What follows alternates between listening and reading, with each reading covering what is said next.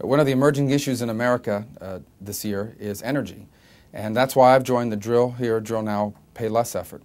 First of all, America has a ton of existing energy resources that we're not going after, that we're not using, and it makes no sense. It makes no sense to allow all of this unused energy to sit there while the rest of the world becomes more and more controlling over the sources of energies that we have. A great example is Brazil. Just a few years ago, Brazil discovered it had energy resources and it started drilling and using them. And the result is today they are completely energy independent. And by the way, it hasn't taken them away from exploiting things like ethanol and other alternative sources.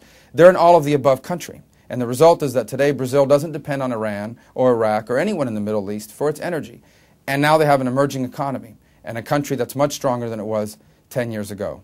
America faces a similar challenge. Every single day we are spending billions of dollars to buy our energy from countries and areas of the world that don't have the best interests of this country at heart.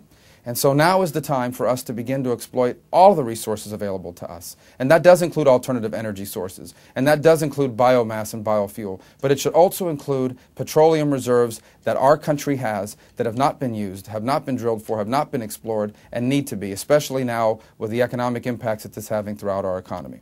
It's common sense. A small minority of people in this country oppose this, and they do so on grounds that are not factually based. I encourage you to get informed, and when you do, when you get all the facts, I believe you'll reach the same conclusion I have. And then I ask you to join this effort. Sign the petition. Have your friends sign the petition. Call your congressman. Call your local legislators. Call your governors.